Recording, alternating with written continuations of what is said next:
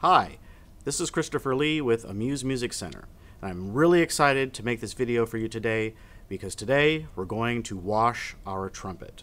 Yes, we're going to give it a bath. So to clean our trumpet, we're going to need to take our maintenance kit. We sell these here at the store. It has all the parts that you need. Inside you're going to find a special cone-shaped brush. We use this to clean out the mouthpiece. We have a thicker brush. We use that for the valve chambers. And we have this coiled up snake brush, which is pretty flexible, and we're going to use that to clean all the long tubing.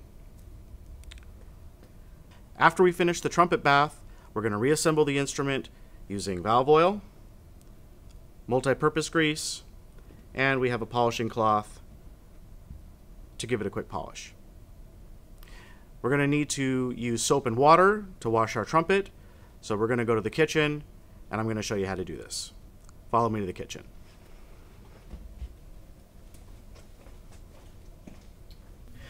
I have a sink set up with warm water. It's warm, I can still put my hand in it, but you want it to be warm just to make everything clean. For soap, whatever you have on hand, I have Dawn Platinum here. I have Ultra Ajax with a lemon scent, so I'm going to use that. Just put a little bit in the water, get it soapy.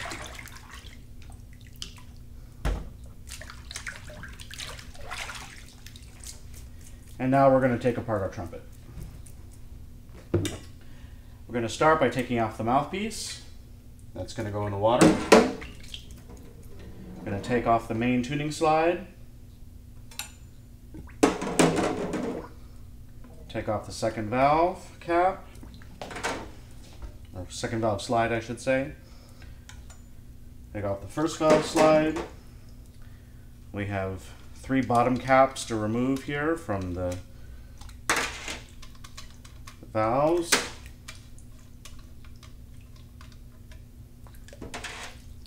Turning it over. We have the third valve slide. Now sometimes there's a little set screw here that prevents the slide from just falling out. It has a limiter, it locks it in.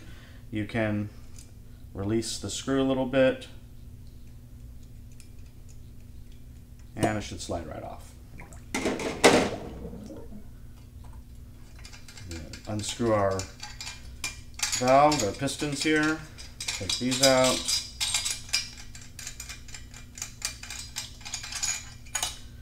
A quick word about the pistons.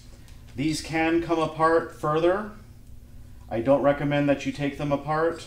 Just leave them as a whole unit, just like this. Goes in the water. Second valve, third valve, and body of the instrument. Want to make sure it gets almost fully submerged, just so all the parts have a chance to soak a little bit. I'd recommend leaving it in here about 20 minutes. So we're going to take a quick break, and when we come back we'll show you how to wash the trumpet. Okay, so it's been about 20 minutes. We're ready to wash our trumpet.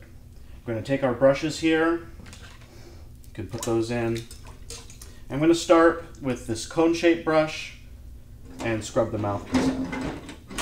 The mouthpiece, you can find it down here in the sink. And what you want to do is you want to go in through the back end, because inside of the trumpet mouthpiece, it's shaped just like this. If you go this direction, it's not shaped like this, it's shaped like so. So we want to go in through the back side and just give it a gentle scrubbing. Get a little extra of the soapy water and scrub that out. Now I recommend scrubbing out your mouthpiece once a week just to keep it clean. It tends to collect stuff that's in our saliva, so we want to make sure it's nice and clean since this is the part that's closest to our mouths. After you scrub it out, just put the mouthpiece back in. We'll get to rinsing that later. The next part we're going to focus on are the pistons themselves. And for this, I'm going to use this thicker brush. These holes that are on the sides here, going through the piston, this is the part that directs the air through the instrument. So we want to make sure that we get in here and scrub all of these holes out.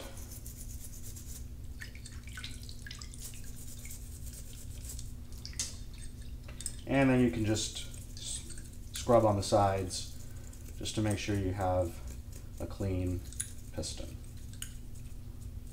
Okay. Let that soak again. Get the next one. Same thing. Gonna get in, scrub out these holes. Runs through.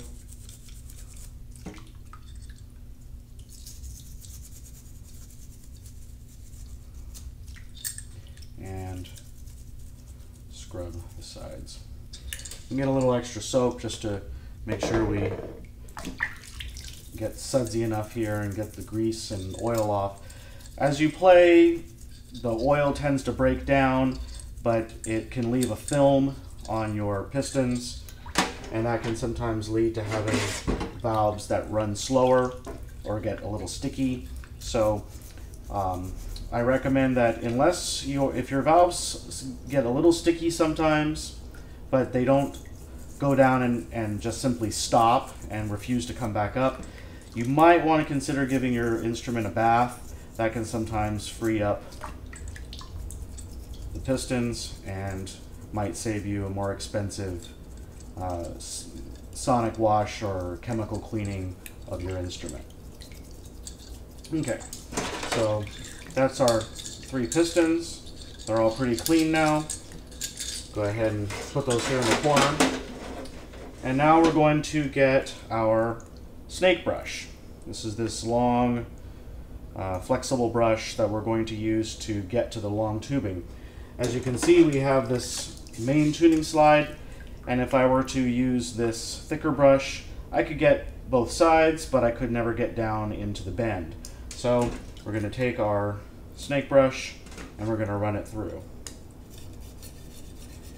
And I recommend going a little slowly at first, so that way you can kind of catch all the parts as you're going in. I'm going to add a little extra soap here just to make sure we're getting everything clean.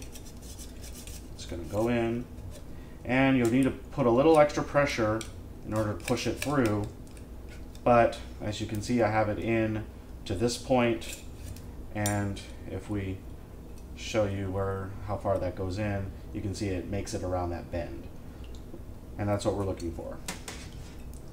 So we come in on the other side, turn this around, push it through, and it gets deep inside the tubing, and you can see we made it all the way around, so we know that the inside here is clean. Go back to our thicker brush and we can just use that, or I have a sponge handy. I can use the soft side of the sponge just to clean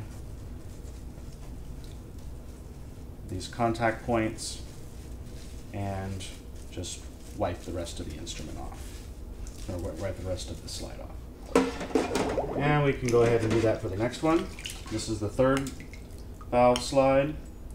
Now this one, the bend is tighter. We're not going to make it around that, but we can get pretty close. We can move this down in and get pretty close to the end there. We're just trying to make sure that everything inside is clean.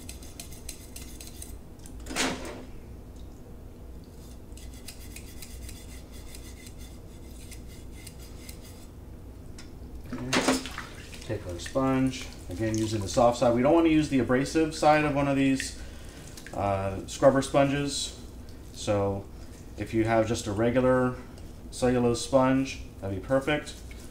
Otherwise, just use the soft side of one of these scrubber sponges, and that one's fine.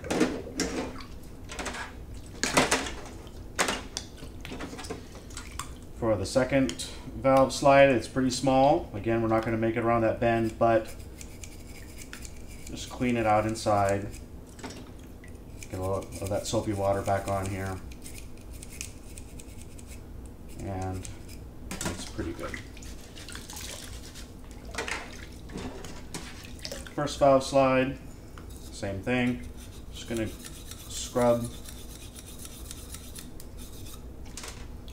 through both sides. And just give it a quick wipe down with a soft-sided sponge. Okay. Now, we have our bottom valve caps here, and if you look closely, there's a little bit of gunk that tends to collect at the bottom there. You can see it on the threading. I'll show you some of the other ones.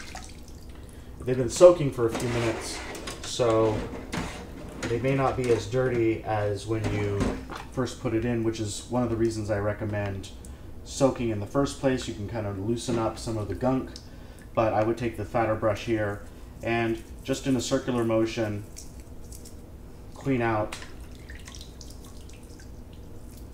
these caps. Okay, that looks pretty clean. We got most of it off.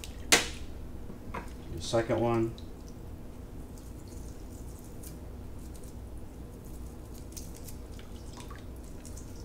Looks pretty good. And the last one.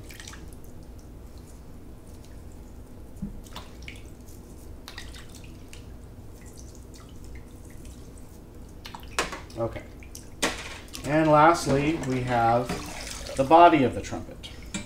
So what we're going to do with the body of the trumpet, these have all the receiving tubes for all those slides that we just cleaned, as well as the piston chambers here for the valves.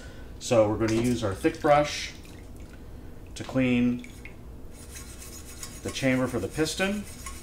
We're going to run it through the top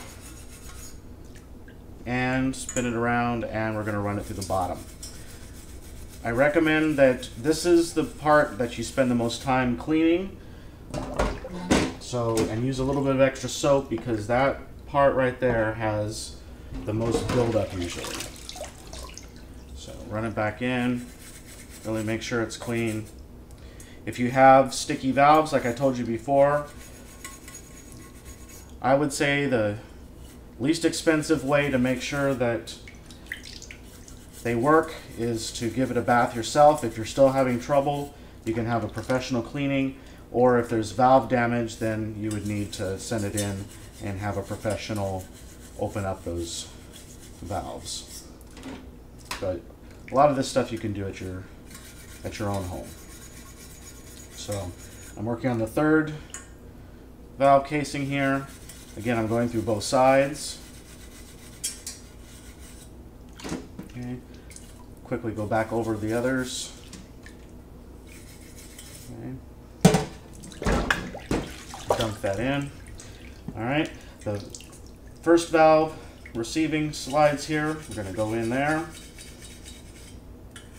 Same thing here.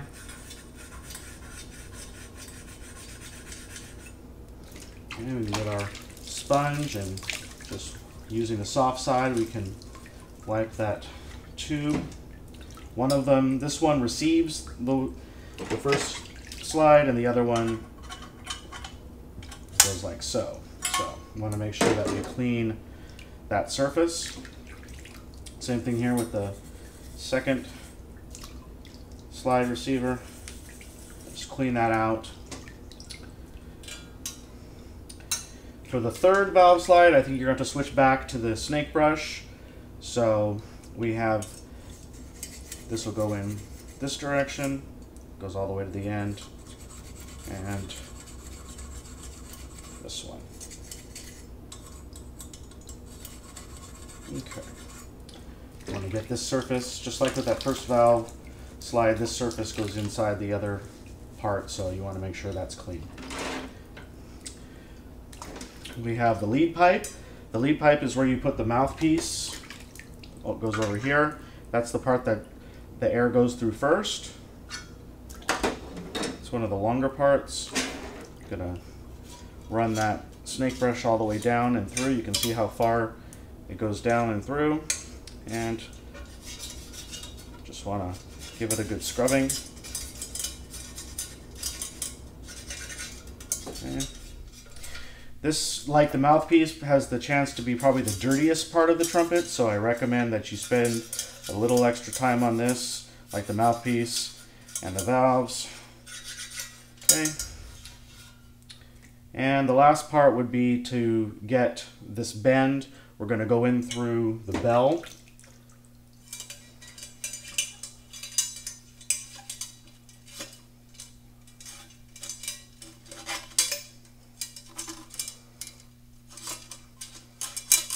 Okay. And that's it. So now we've scrubbed all the parts of our trumpet. We can set the brushes aside. And now we're going to rinse the trumpet. Now that we've finished washing and scrubbing the trumpet, we're going to need to rinse all the parts.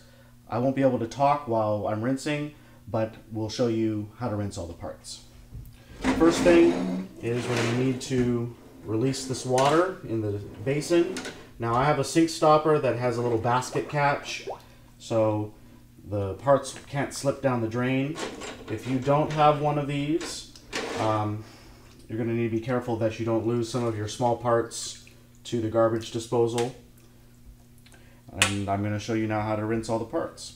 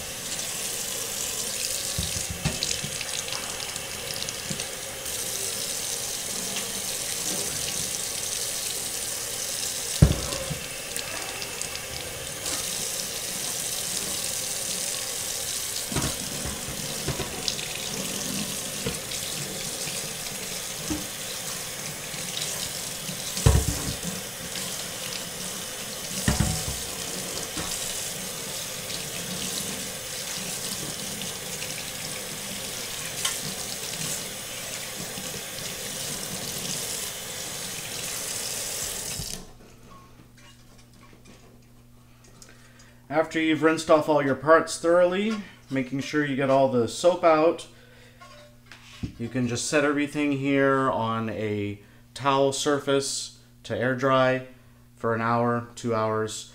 You just want to make sure all the parts are dry before you reassemble and re-grease and re-oil it.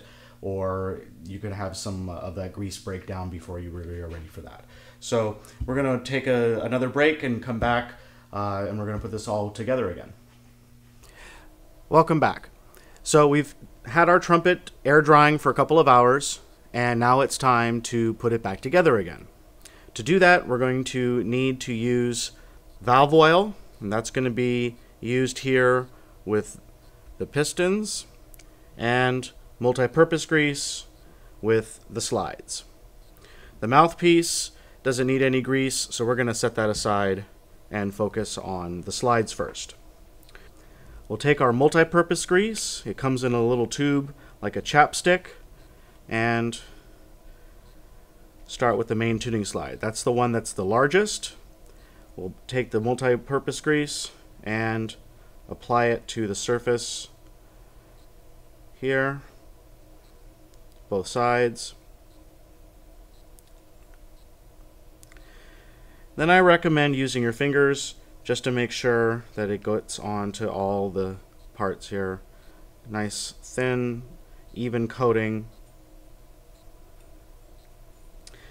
And then when we go to put it back in, I'm just going to line up the sides. We want to make sure that the water key is facing down. Going to work one side in first, then put in the other side and push it back in. You'll see a little grease bead forms on the contact there. I would just take a paper towel and wipe that off. So now we have our main tuning slide, which is greased. Do the same thing for the first valve slide. Multi-purpose grease. Can use our fingers. Just make sure we get that distributed all over. Now with this piece, only one side is available to put grease, so the other side of that is here on the body of the instrument, so we're going to put a little multi-purpose grease right here on that as well. Go ahead and install that. Should slide right on, and little paper towel to wipe off the excess grease.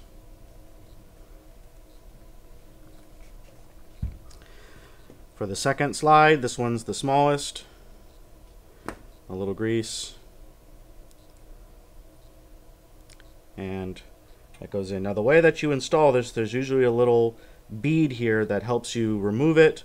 You want to make sure that's facing up and out so you can use that to pull it out next time. Just slides right in. Wipe off the extra grease. Turning it over, we have the third valve slide. Apply some grease to this part.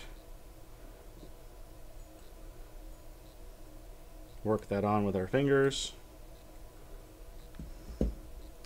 And then there's a section here on the body of the instrument that you need to apply a little grease.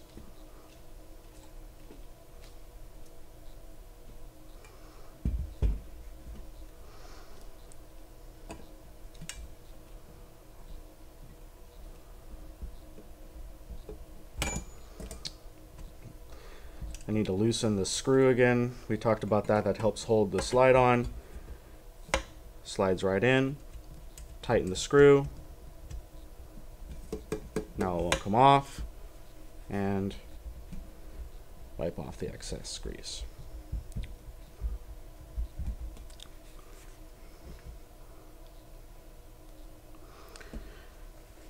Now for the pistons. I'm going to show you inside the trumpet, there's still a little bit of water inside those piston chambers.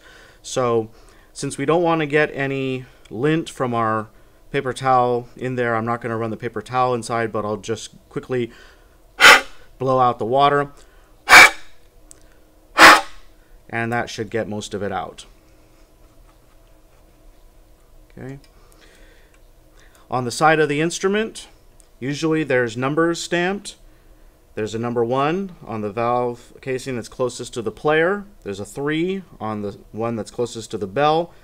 The middle one usually doesn't have a number stamped on it.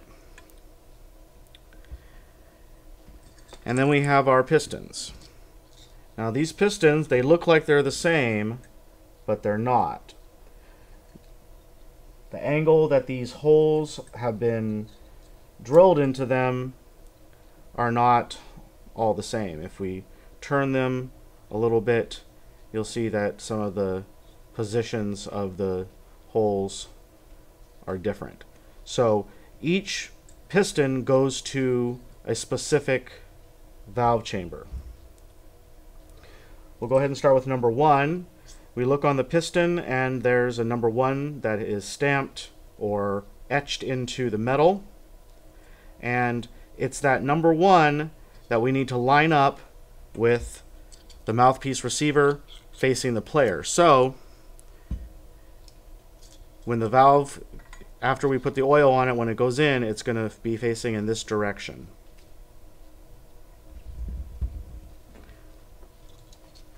If you saw my video on oiling your trumpet, this should look familiar.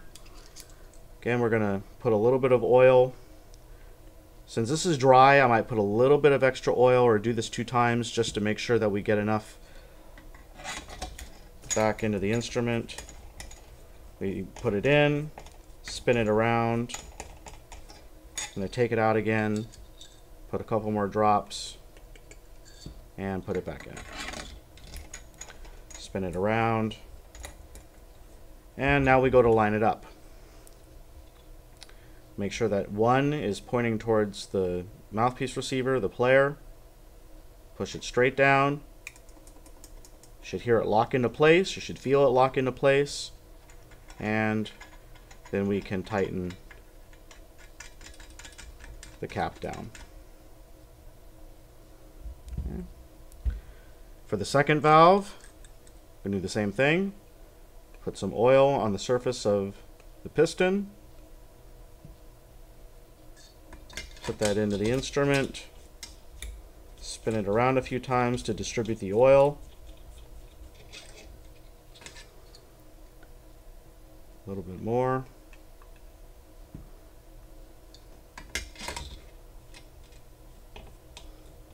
Spin it around. Going to lift it straight out, double check. You can see we're not lined up right now, so I'm going to rotate it until that 2 is facing the mouthpiece receiver where the player is, and then it goes straight in. Should hear it lock into place, and tighten the cap down. If the cap doesn't go down easily, don't force it, just back it off and try again. That way you won't accidentally cross thread it. Here's the last one, third valve, oil. Try to get it all over the surface there.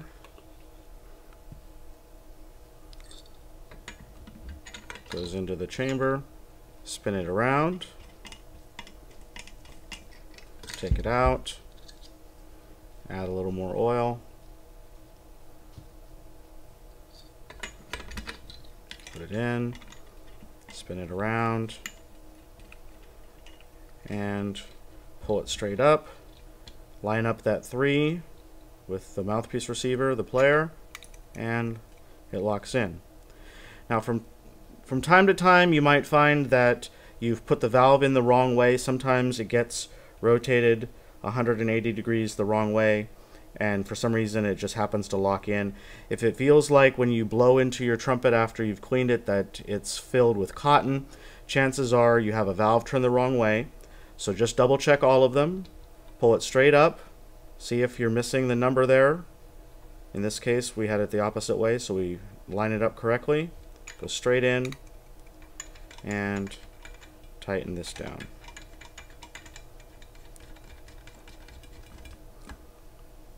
If you do this correctly, you should be able to blow air straight through your instrument without any resistance. Last thing we're going to do is install the bottom valve caps. These valve caps are universal to the instrument. Different brands have different thread depths, but on this instrument, these are interchangeable between all 3 valves, so it doesn't matter which one you put it on. Should go right on really easily. Again, if it doesn't go on easily, don't cross thread it, just back it off and go slowly until you can get it to twist on.